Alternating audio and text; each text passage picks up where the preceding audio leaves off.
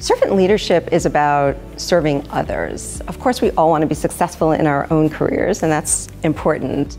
But servant leadership is this idea that you care for others and that you want others to be successful. When you become a better servant leader, people become more responsive to you. They know that you care about them. They know that you're listening. They know they can rely on you. So they start to build more trust of you over time.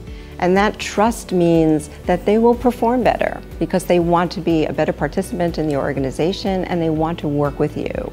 It's an old, outdated belief that leaders are born. That really isn't true. Even the best leader can develop his or her servant leadership skills. That is with self-reflection and with some hard work and looking at ourselves and trying to do better.